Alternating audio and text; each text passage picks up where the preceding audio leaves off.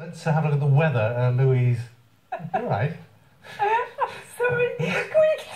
Shh. I think we've lost her. Oh.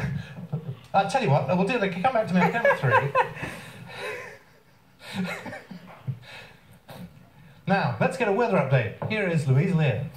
Thank you, Simon. Good evening, everybody. I'll try and keep it together because it's not a laughing matter with the weather in Scotland. Today's It's been pretty wet and windy with the strongest of the gusts of wind across Scotland and Northern Ireland. In fact, we've seen gale force gusts into Wales and across the southern parts of England. We've